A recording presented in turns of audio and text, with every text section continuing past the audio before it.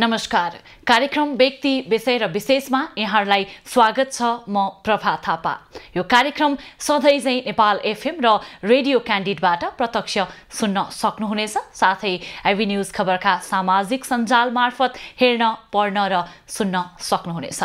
दर्शकवृन्द, आजको हाम्रा अतिथि हुनुहुन्छ भर्खरै मात्र मिसेस नेपाल वर्ल्डको उपाधि जित्न सफल एक प्रतिभाशाली महिला व्यक्तित्व पृथ्विया थापा। उहाँले विवाहित महिलाहरूबीच भएको प्रतिस्पर्धामा केही उपाधि सहित मिसेस नेपाल वर्ल्डको उपाधि प्राप्त गरिसकेपछि अब अमेरिकाको लस भेगसमा हुने मिसेस वर्ल्डमा नेपाललाई प्रतिनिधित्व गर्नुहुनेछ। आउनुहोस् कार्यक्रममा स्वागत गरौं मिसेस नेपाल वर्ल्ड 2023 श्रीमती पृथ्विया थापा। पृथ्वियाजी, कार्यक्रममा स्वागत छ। धन्यवाद म्याम। यहाँलाई बधाई पनि। धेरै धेरै धन्यवाद। कस्तो अनुभव हुँदो रहेछ यो उपाधि जितिसके पछाडि? त्यो अनुभव हाम्रा दर्शकलाई बताइदिनुहोस् न। हजुर, मेहनतको फल अवश्य पनि मिठो नै थियो। हजुर, हामीले 2 महिनाको चाहिँ एकदमै रिगरस ट्रेनिङबाट गुज्रेका थियौँ हामीहरू सबैजना। अनि त्यो साथसाथै मेहनत धेरै थियो, लगनशीलता, परिवारको सपोर्ट, यो सबैको कारणले। हजुर, यो आफू उपाधि जित्नुभन्दा अगाडिको पृथ्वी र अहिलेकोमा आफूले आफूलाई के फरक पाउनु भएको छ? हजुर, खासैमा भित्रबाट त जे हो त्यही नै हो, म पहिला पनि र अहिले पनि। तर अब चाहिँ अझ पनि राम्रो काम गर्ने, मेरो आवाजहरू अझ धेरैजनाले सुन्नुहुन्छ भनेर चाहिँ मलाई अझ शक्ति आएको छ। अब समाजको लागि अझ केही गरेर देखाउँछु भनेर चाहिँ। अब हाम्रा दर्शकलाई यहाँको व्यक्तिगत जीवनको विषयमा पनि बताइदिनुहोस् न। खासमा यहाँको पृष्ठभूमि के हो र को हो पृथ्विया भन्ने? धन्यवाद म्याम। अब पृष्ठभूमिको भन्नुपर्दाखेरि चाहिँ खासै म यस्तो ब्युटी प्याजेन्ट या मिडिया ग्ल्यामर वर्ल्डसँग रिलेटेड मान्छे त होइन। म अब एउटा साधारण महिला जो चाहिँ आफ्नो काम गरेर अहिलेसम्म आफ्नो जीवन र समाज सेवामा लागेर चाहिँ आफ्नो जीवन बिताइरहेको थिएँ। म मेरो बाउआमाको मातापिताको एक्लो सन्तान। अनि त्यसपछिबाट हालै मेरो 1 वर्ष हुन लाग्यो विवाह भएको। मेरो विवाह चाहिँ इटरीको रिजाल परिवारमा भयो। मेरो श्रीमान बिजनेसमा संलग्न हुनुहुन्छ। अनि म चाहिँ अहिले हालमा चाहिँ मुख्यमन्त्री कार्यालयमा एउटा स्विस प्रोजेक्टको अन्तर्गत डेभलपमेन्ट प्रोजेक्टमा कार्यरत छु। अनि त्यही नै हो। हजुर, यो सहभागी हुनमा चाहिँ कसले प्रेरणा दिनुभयो वा चाहिँ कसरी सहभागितामा जान्छु भन्ने भयो? हजुर, मैले अघि पनि मेरो परिवारको साथ भने नि, मेरो परिवार, मेरो मातापिता, मेरो श्रीमान र अरू लगायत सबै परिवारको सदस्यहरूले चाहिँ एकदमै सपोर्ट गरेर जाऊ भनेर भन्नुभयो। हजुर, बिहे अगाडि चाहिँ अन्य ब्युटी पेजेन्टहरूमा जाने यहाँको रहर थियो या थिएन? खासमा चाहिँ बिहे पछाडि चाहिँ यहाँ जानुभयो, मिसेस नेपाल वर्ल्डको उपाधि पनि जित्न सफल हुनुभयो। अगाडिको समयलाई पनि हजुर, पहिला भन्नुपर्दाखेरि चाहिँ शिक्षालाई नै प्राथमिकता दियो। मैले पनि त्यही गरेँ। मेरो मातापिताले पनि शिक्षालाई नै पहिला चाहिँ आफ्नो पढाइ चाहिँ सकाऊ अनि त्यसपछि चाहिँ आफूलाई जे गर्न मन लाग्छ गर्नु भनेर सजेस्ट गर्नुहुन्थ्यो र मैले पनि त्यही बाटोमा हिँडेँ। अब शिक्षाको क्रममै अब मास्टर्स डिग्री गर्दासम्म त एउटा उमेर पार गरिसकिएको थियो। मिस नेपालहरूमा त धेरै मापदण्ड, उमेरको क्राइटेरिया, अरूहरू क्राइटेरियाहरू सायद मिट हुँदैन थियो मेरो। अनि मैले त्यतिखेर अनि अरू इन्भल्भमेन्ट, अरू इङ्गेजमेन्टहरू पनि सँगसँगै थियो, अरू प्रायोरिटीहरू पनि थियो। सायद त्यो रोल रेस्पोन्सिबिलिटी उठाउने मसँग समय पनि थिएन। तर अहिलेको यो टाइममा चाहिँ सबै कुरा मिलेको थियो। अब यो जिम्मेवारीलाई उठाएर अझ अगाडि बढ्न सक्छु भने त्यो आत्मविश्वास पनि थियो। त्यही भएर यही टाइटललाई चुज गरेँ। अब यो समय जुन प्रतियोगितामा गइसके पछाडिका ट्रेनिङका कुरा पनि यहाँले जोड्नुभयो। 2 महिनाको लगभग कठिन ट्रेनिङ नै हुन्छ। यो समयमा चाहिँ कस्तो थियो यहाँको आफ्नो अनुभव वा चाहिँ अब मिसेस नेपाल वर्ल्डको ट्याग त यहाँले जित्न सफल हुनुभयो, अन्य उपाधिहरू पनि हात पार्नु भएको छ, त्यो बारेमा पनि बताइदिनुहोस् न। हजुर, यो चाहिँ एकदमै रमाइलो भयो। एकदमै मैले एउटा लर्न गर्ने, ग्रो गर्ने एउटा मौका पाएँ। त्यसको लागि धेरै धेरै धन्यवाद रिबन एन्टरटेनमेन्ट प्रालीको टिमहरू सबैजनालाई। अनि यो ट्रेनिङको दौरान चाहिँ मैले एकदमै डाइभर्स, अब सबैजना विभिन्न क्षेत्रहरूबाट आउनुभएको थियो। हामी 23 जनाहरू थियौँ। 23 जना महिलाहरू थियौँ। सबैजना डिफ्रेन्ट डाइभर्स ब्याकग्राउन्डबाट आफ्नै क्षमतावानहरू सबैजना हुनुहुन्थ्यो। अनि कसैमा के गुणले युक्त, कसैमा के गुणले युक्त, उहाँहरूबाट पनि धेरै कुराहरू सिकेँ। त्यसपछि गेस्ट लेक्चर, हाम्रो ग्रुमिङ, अनि हाम्रो अब गाइडहरू मेन्टरहरूले राम्ररी हामीलाई एकदमै गाइड गर्नुभयो त्यसबाट चाहिँ आफूमा नै धेरै चेन्जहरू फिल चाहिँ गरेको छु हजुर त्यो समयमा चाहिँ अप्ठ्यारा पक्कै पनि थिए होला अब उपाधि हात पारिन्छ भनेर जानुभन्दा पनि केही कुरा सिकिन्छ कि भनेर पनि पक्कै पनि गइन्छ होइन यहाँ चाहिँ कतिको आफूले आफूलाई चाहिँ विश्वास गर्नुभएको थियो म जित्छु नै भन्ने थियो कि त्यो समय कस्तो थियो खासमा चाहिँ हजुर अब सब प्रतियोगिता भन्ने बित्तिकै फर्स्टमा त जित्छु भनेरै गइन्छ होइन तर बिस्तारै जब मैले बुझ्दै गएँ मैले त्यो एक्सपिरियन्स र पाउँदै गएँ मैले बुझेँ सायद यो ताज नभए पनि एउटा एक्सपिरियन्सको ताज चाहिँ घर लिएर आउने नै छु त्यसमै खुसी थिएँ मैले अब एन्ड रिजल्टको चाहिँ त्यति टेन्सन लिनँ यो एउटा एकदमै ब्युटिफुल जर्नी थियो त्यसलाई मैले राम्रोसँग इन्जोय गर्दै अघि बढेँ स्टेजमा यहाँको नाम मिसेस नेपाल वर्ल्डको उपाधिका लागि चुनिँदै गर्दाखेरिको अनुभव चाहिँ कस्तो हुँदो रहेछ किनभने बाहिरबाट जुन हामीले हेर्छौँ हेर्दैखेरि पनि त्यो एउटा हुने होइन अनि अब के होला भन्ने जस्तो पनि हुन्छ नि त्यो आफूलाई त्यहाँ उभाएर हेर्दा चाहिँ कस्तो महसुस हुँदो रहेछ हजुर मलाई अब आफ्नो बेस्ट दिन्छु भन्ने थियो होइन र मैले त्यो दिएँ मैले आफूले आफूलाई प्रस्तुतिकरण गर्दाखेरि जस्टिफाई गरेँ आफू जे हो त्यही मैले स्टेजमा देखाउन सफल भयो जस्तो लाग्यो त्यतिमा चाहिँ म खुसी थिएँ होइन अनि तर त्यो भन्दै पनि त्यो स्टेजमा मेरो नाम आउँछ कि भनेर त वेट गरिरहेको हुन्छ नि त्यतिखेर चाहिँ अब मुटुको धड्कनहरू तेज भयो हुन्छ होला जस्तो चाहिँ लागिरहेको थियो अनि ठ्याक्क सुन्दाखेरि चाहिँ एकदमै खुसी लाग्यो ठ्याक्क स्टेजबाट निक्लिने बित्तिकै मेरो आँखा चाहिँ मेरो परिवारजनहरूसँग मिल्यो उहाँहरूको आँखामा चाहिँ एकदमै गर्व थियो त्यो देख्दा चाहिँ एकदमै मेरो आँखा नै रसाए अहिले यो कुरा गर्दै गर्दाखेरि नि त्यो महसुस हुन्छ आवाजबाट अब मिसेस नेपाल वर्ल्डको उपाधि जितिसके पछाडि अमेरिकामा हुने प्रतियोगितामा यहाँले प्रतिनिधित्व गर्नुहुन्छ नेपाललाई पक्कै पनि कठिन हुन्छ तर नेपालले जित्छ भन्ने आत्मविश्वास लिएरै जानु पर्यो त्यो तयारी अब कसरी हुन्छ हजुर अब भर्खरै उपाधि हात पारेको 2 दिन भयो मैले अब रिबन इन्टरटेनमेन्ट र म अब एउटा कोलाबोरेसनमा काम गर्छौँ हामी एउटा एक्सन प्लान लिएर आउँछौँ कसरी गर्ने के कुराहरू छ र हाम्रो पूर्व मिसेस नेपाल दीक्षा श्री केसी उहाँले योभन्दा अगाडिको वर्ष गएर नेपाललाई रिप्रेजेन्ट गर्नुभएको थियो उहाँको एक्सपिरियन्सबाट पनि धेरै कुराहरू सिक्न सकिन्छ सो अब उहाँहरू सबैजनाको गाइडेन्स अनि यसमा र आफ्नो मेहनतमा चाहिँ अघि बढेर नेपाललाई गर्व बनाउने सोच राखिसकेको छु योजना चाहिँ के छ किनभने अब समूहगत रूपमा छलफल गरेर जाने त एउटा हजुर तर आफ्नो योजना पनि पक्कै होला म यो गर्छु भन्ने त्यो कुरा पनि राख्न पाइन्छ होला हैन हजुर मैले त अब प्याजेन्ट भन्ने बित्तिकै अब अहिले त सर्टेन मापदण्डहरू छ होइन त्यसमा मार्किङहरू हुन्छ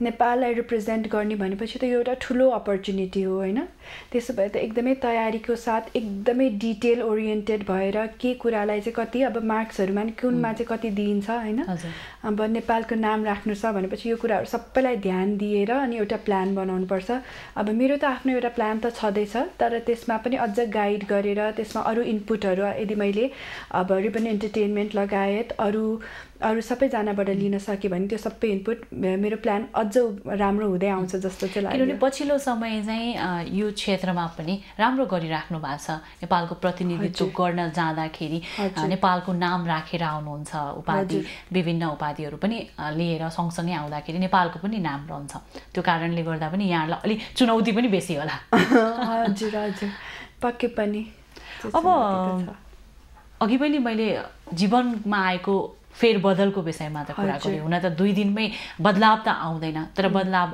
आउने चाहिँ बाटो खुलेको हो किनभने हिजोसम्म केही व्यक्तिले मात्र यहाँलाई चिन्नुहुन्थ्यो भने अब नेपालले चिनिराखेको अवस्था छ त्यसको लागि त आफूलाई समाजमा जुन यहाँलाई हेर्ने दृष्टिकोण छ त्यसलाई यथावत राख्नुपर्ने यहाँसँग चुनौती पनि हुन्छ हुन त आफू जस्तो हो त्यही नै प्रेजेन्ट गर्ने तर अब कसरी अगाडि बढ्ने होला भन्ने आफूलाई लाग्दैन यो जितिसकेपछि त झन् रेस्पोन्सिबिलिटी बढ्यो नि दायित्व बढ्यो नि समाजप्रति होइन र हजुर अब त झनै धेरै बढ्यो अब पहिला पनि म समाज सेवामै लागिरहेको थिएँ आफ्नो इन्डिभिजुअल लेभलबाट अब त झनै मलाई प्रेरणा मिलेको छ झन् गर्छु भनेर अब समाजमा अझ धेरै आफ्नो योगदान दिने प्लान चाहिँ म गरिसकेको छु यो 2 दिनमा अब भनिन्छ एकजना व्यक्ति जो पुरुष व्यक्ति सफल हुनका लागि महिलाको हात हुन्छ भनिन्छ सँगसँगै महिला सफल हुन पनि पुरुषको हात हुनुपर्छ झन् विवाहित महिलाका लागि त श्रीमानको साथ र सहयोग निकै आवश्यक पर्छ हजुर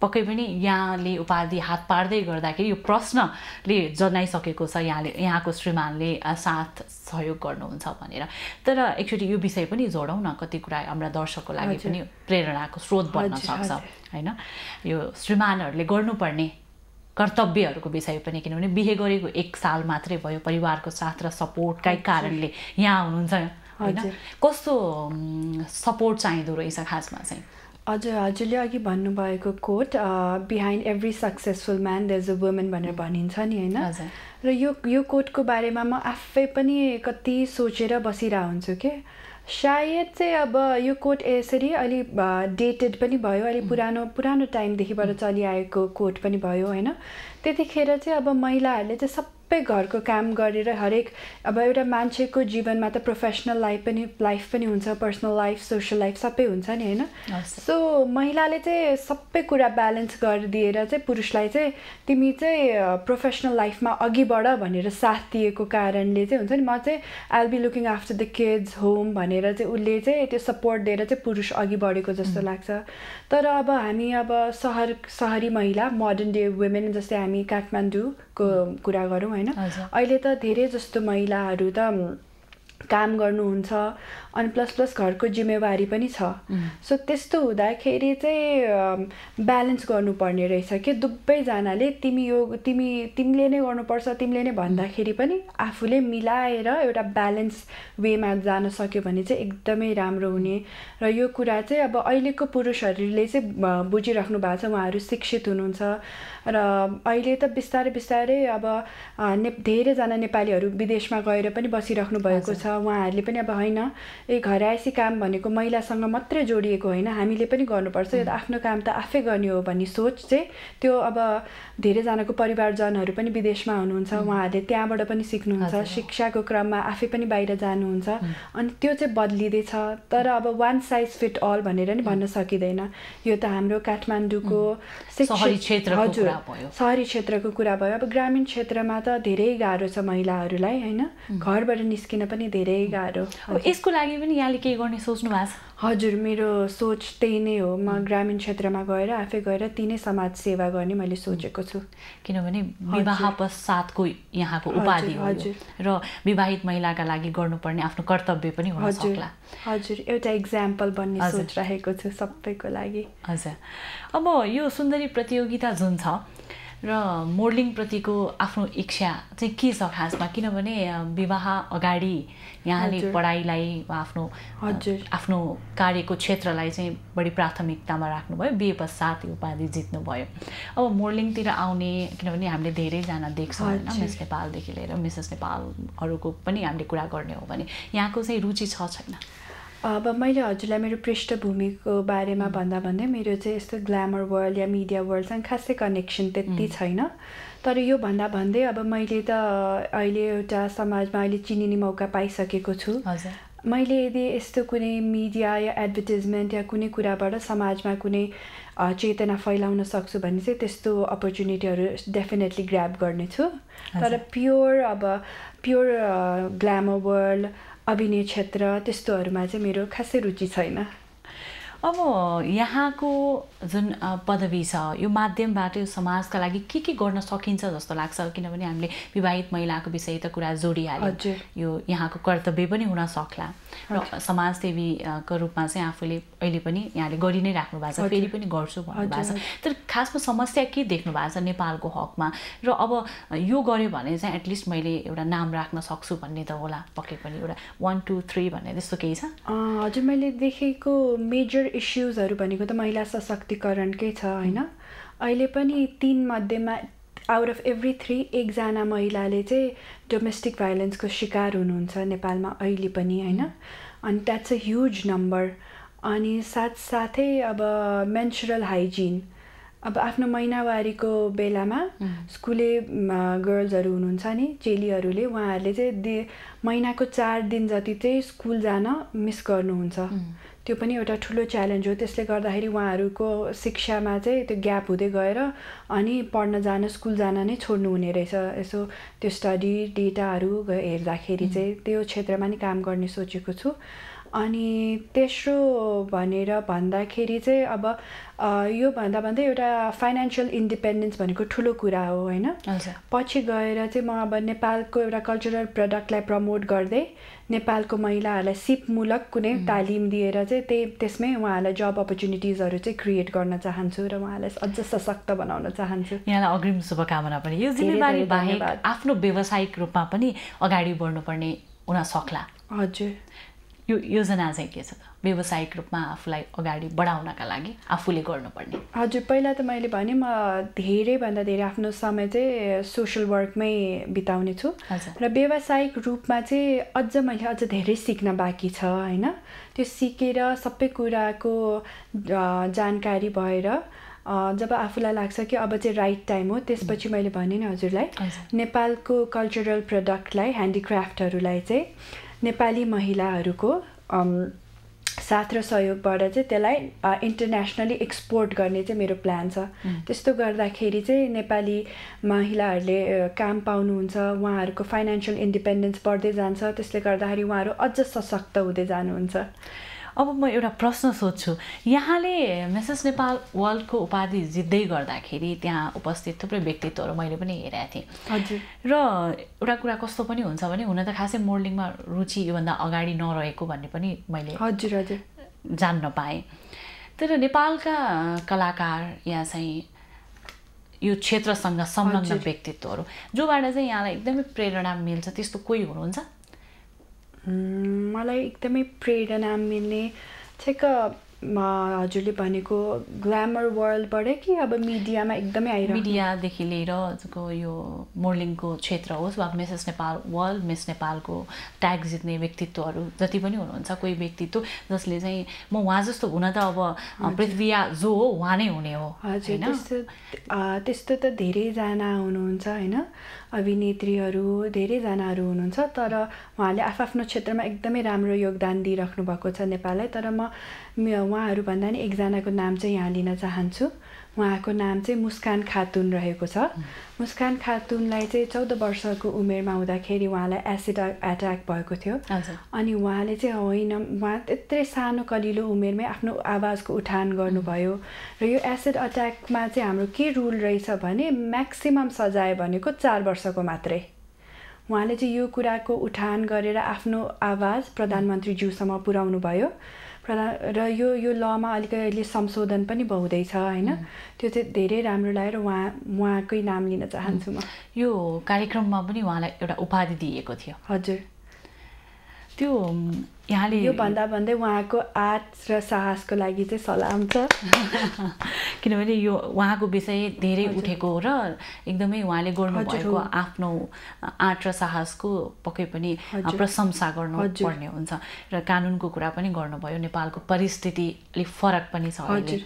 हुन त हामी युवा पुस्ताको कुरा गरौँ, हजुर, नेपाल प्रतिको माया छ, तर पनि केही कारणवश नेपाललाई छोडेर परदेश हुनुपर्ने बाध्यता पनि छ। अब यो विषयमा पनि केही बोल्ने? हजुर अवश्य पनि। यो त हाम्रो एउटा ठुलो समस्या हो। हाम्रो देशमा अब स्किल्ड एडुकेटेड व्यक्तित्वहरू हरेक दिन लगभग 1500 जति चाहिँ नेपालबाट बाहिरिनु हुँदो रहेछ। हामीले एउटा ठुलो रिसोर्सहरू घुमाइरहेको छौँ। कोही अब कामको खोजीमा जानुहुन्छ भने कोही क्वालिटी एडुकेसनको खोजीमा जानुहुन्छ होइन।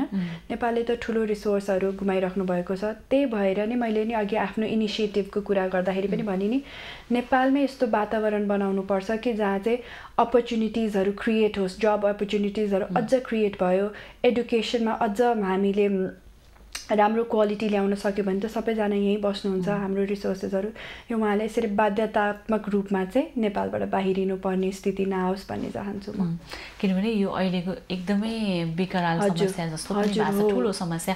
अब अहिले नै नगर्यो भने कहिले गर्ने भन्ने पनि हो। युवा पुस्ताले अझ सोच्ने समय आयो कि भन्ने पनि हो।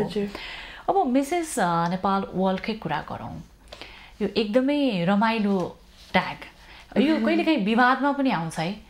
मिसेस नेपाल मात्रै नभएर मिस नेपाल पेजेन्ट जुन ब्युटी पेजेन्टको कुराहरू अलिक विवादमा पनि कहिलेकाहीँ आउँछ है, के लाग्छ यहाँलाई? खासमा विवादमा आउनु पर्छ पर्दैन?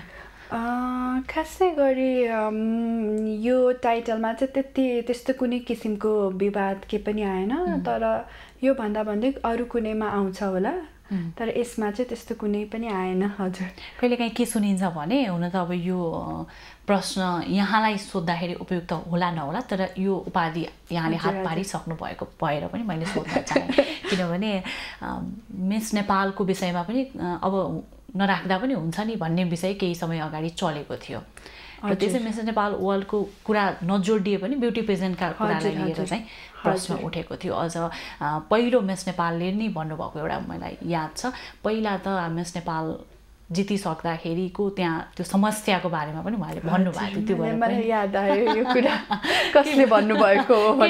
के बोल्न चाहनुहुन्छ यो विषयमा? हजुर, मलाई चाहिँ लाग्दछ अब यो प्लेटफर्म जरुरी नै छ होइन। म गएको यो प्लेटफर्म मिसेस नेपाल वर्ल्ड भनेको त वैवाहित महिलाहरूको लागि। हामी जो 23 जना आउनुभयो सहभागीहरू मसँगै, उहाँहरूको आँट हिम्मतलाई पनि धेरै धेरै प्रशंसा योग्य नै छ, किनभने विवाहित महिला भन्ने बित्तिकै सबैजनाको एउटा नोसन छ नि त, एउटा फल्स नोसन सोसाइटीको, घरमै बसेर बस्नुपर्छ, यसरी बाहिर त निस्किने नै होइन। तर विवाहित होस् अविवाहित होस्, विवाहले त कसैको ट्यालेन्ट क्षमतालाई त रोक्दैन नि। र म त्यही भने अघि हजुरलाई अघि पनि यो कुराकानीको सिलसिलामा अघि नै भनेको थिएँ, म चाहिँ यहाँ यो प्लेटफर्ममा आएर चाहिँ वैवाहित महिलाले पनि केही गर्न सक्छ है भनेर चाहिँ देखाउन र एउटा सशक्तिकरणको रूप हो यो पनि भनेर देखाउनलाई नै आएको थिएँ। हजुर, यहाँको त्यो प्रतियोगितामा हजुर यहाँले बिहे गरेको 1 वर्ष मात्रै भएको थियो होइन, साथ र सहयोग पनि पाउनुभयो, तर 23 जनामा पनि प्रतियोगिता हुँदै गर्दाखेरि साथी पनि भइन्छ, कम्पिटिटर्स त आफ्नो ठाउँमा छ, तर त्यहाँभित्र किनभने महिला एक ठाउँमा जम्मा भइसकेपछि साथीको रूपमा भावना कति सेयर पनि गरिन्छ होला, कतिको त बच्चा पनि भइसकेको महिला पनि हुनुहुन्थ्यो होला, कतिको गाह्रो हुन्थ्यो, के थियो त्यो एकचोटि त्यो समयलाई नै सम्झिदिनुहोस् न, रमाइलो हुन्छ होला। हजुर, सबैजनासँग एकदमै राम्रो साथी बन्ने मौका पाएँ होइन। उहाँहरू आफैमा एकदमै गुणवान हुनुहुन्छ सबैजना, अनि यो यात्रालाई एकदमै रमाइलो मिठो बनाइदिनु भएकोमा सबैलाई धेरै धेरै धन्यवाद। हजुर, अब त्यही यो वर्क लाइफ ब्यालेन्स त छँदैछ होइन, अब आफ्नो परिवारलाई दिनुपर्ने समय, कामलाई दिनुपर्ने समय, साथसाथै बच्चालाई पनि दिनुपर्ने समय, तर हामी चाहिँ यो एसियन यता हाम्रो साउथ एसियन कन्ट्रीमा चाहिँ हाम्रो एकदमै परिवारसँगको निकटता त्यो चाहिँ हाम्रो एकदमै ठुलो स्ट्रेन्थ पनि रहेछ के। अब जस्तै अब घरबाट सपोर्ट भयो भने कसैको बच्चाहरूलाई सासू ससुराले हेरिदिनुहुन्छ होइन, त्यो गर्दाखेरि जाऊ तिमी जाऊ भनेपछि उहाँहरूलाई पनि आमाहरूलाई पनि ढुक्क भयो होइन। अनि त्यही नै हो, हाम्रो त्यही स्ट्रेन्थ नै हो, त्यसले गर्दाखेरि नै हामीलाई सबै कुरा ब्यालेन्स गर्न चाहिँ अलिकति सहज पनि भएको छ। सो परिवारहरूको साथ सपोर्ट र अन्डरस्ट्यान्डिङ चाहिँ एकदमै जरुरी छ, हरेक यो क्षेत्रमा मात्रै नभएर हरेक वर्किङ वुमेन, हरेक महिलाहरूको लागि। अहिले त अब केही हदसम्म अघि हामीले कुरा गऱ्यौँ सहरी क्षेत्रमा त्यो विकास भइसक्यो, तर पनि सहरी क्षेत्रको कुरा गर्दै गर्दाखेरि पनि घरभित्रको समस्या चाहिँ धेरै घरमा यथावत नै छ। हजुर, अब श्रीमान नि काम गर्ने श्रीमती नि काम गर्छ भने श्रीमती आइसकेपछि घरको काम गर्नुपर्ने, श्रीमान चाहिँ दिउँसभरि काम गरेको छु भन्ने थकाइ मार्ने भन्ने एउटा जुन छ नि त्यो अहिले पनि यथावत नै रहेको छ। अब हामी कार्यक्रमको अन्त्यमा पनि आइसकेका छौँ। अब ब्युटी पेजेन्ट जित्नका लागि हजुर राम्रै हुनुपर्छ भन्ने एउटा थियो कि धेरै समय अगाडि, तर त्यो अहिले छैन, त्यसलाई चिरिएको छ। आफूसँग चाहिँ जित्नको लागि त्यो सम्भावना हुनुपर्छ, त्यो कन्फिडेन्ट हुनुपर्छ पनि भनिन्छ, तर ब्युटी पेजेन्ट जित्नको लागि के चाहिँ हुनुपर्ने रहेछ खासमा यहाँको अनुभवबाट चाहिँ? सबैभन्दा पहिला चाहिँ मलाई के लाग्यो भने एउटा सुन्दर मन हुन जरुरी रहेछ, किनभने स्टेजमा आफू जे हो भित्रैबाट त्यही नै देखिँदो रहेछ होइन। सो एउटा सुन्दर मन, अनि त्यसपछि आत्मविश्वास, लगनशीलता र परिवारको सपोर्ट, त्यही नै रहेछ सबैभन्दा इम्पोर्टेन्ट। अहिलेको पछिल्लो पुस्तामा चाहिँ धैर्यता पनि कम छ। हजुर, के लाग्छ यहाँलाई? अब धैर्यता भन्ने कुरा त एकदमै सब्जेक्टिभ म्याटर भयो। कसैमा सबै एउटा पुरै पुस्ता चाहिँ छैन है, धैर्यवान भन्न त मिल्दैन। कोही होलान् कोही नहोलान्। तर यसो जबहरूको मार्केटमा कुरा गर्दाखेरि चाहिँ छिटो अहिलेको युवा पुस्ताहरूले चाहिँ छिटो स्विच गर्नुहुन्छ जब। अलिक पेसेन्स छैन, छिटो सक्सेस चाहिन्छ भन्ने कुराहरू चाहिँ सुनिन्छ। तर यो भन्दै उहाँहरू यति धेरै ट्यालेन्टेड भइसक्नु भएको छ। नेपाली युवाहरू आफ्नो क्षमतालाई चिन्नुहुन्छ, आफ्नो वर्थलाई चिन्नुहुन्छ, अनि त्यसपछिबाट म योभन्दा त बेटर गर्न सक्छु भनेर चाहिँ स्विच गरिहाल्ने टाइपको नेचर चाहिँ छ। किनभने अहिलेको शिक्षाले पनि यो परिवर्तन त ल्याएको छ। तर यहाँले भने जस्तै छिटो चाहिँ आफूलाई सफल हुनका लागि जुन धैर्यता छैन, उहाँ चाहिँ एउटा लेभलमा बसेर यहाँले जबको पनि कुरा गर्नुभयो, स्विचिङको जुन आएको छ नि हरेक क्षेत्रमा, त्यसले गर्दाखेरि पछि चाहिँ समस्या पार्छ कि भन्ने विषय पनि जोडिँदो रहेछ कि जब स्विचिङहरूले गर्दा। करियरकै कुरामा पनि अब 2 इयर्स चाहिँ एउटा काम गर्यो अनि त्यसमा भएन भने एउटै डिरेक्सनमा एउटै फिल्डमा जान सकिँदैन होइन। तर यो पनि त्यस्तै हो, सब्जेक्टिभ म्याटर हो। धेरै त अब जस्तै आइटी सेक्टरमै पनि एउटै सेक्टरबाट वान सेक्टरबाट डिफ्रेन्ट फर्महरूमा स्विच गर्नेहरू त्यस्तो चलन पनि हुन्छ। जस्तै अब मिडिया कर्मीहरू जस्तै हजुरहरू जस्तै एउटा न्युज च्यानलमा हुनुहुन्छ, अर्कोमा अझ बेटर अझ उच्च औदामा पाउनुभयो भने स्विच गर्दाखेरि चाहिँ आफ्नो पुरै त्यो करियरको ट्र्याकै त चेन्ज हुने होइन नि, जस्ट अर्गनाइजेसन मात्रै चेन्ज हुने हो। त्यो भन्दै पनि एउटा समय त दिनु जरुरी नै छ जस्तो लाग्छ।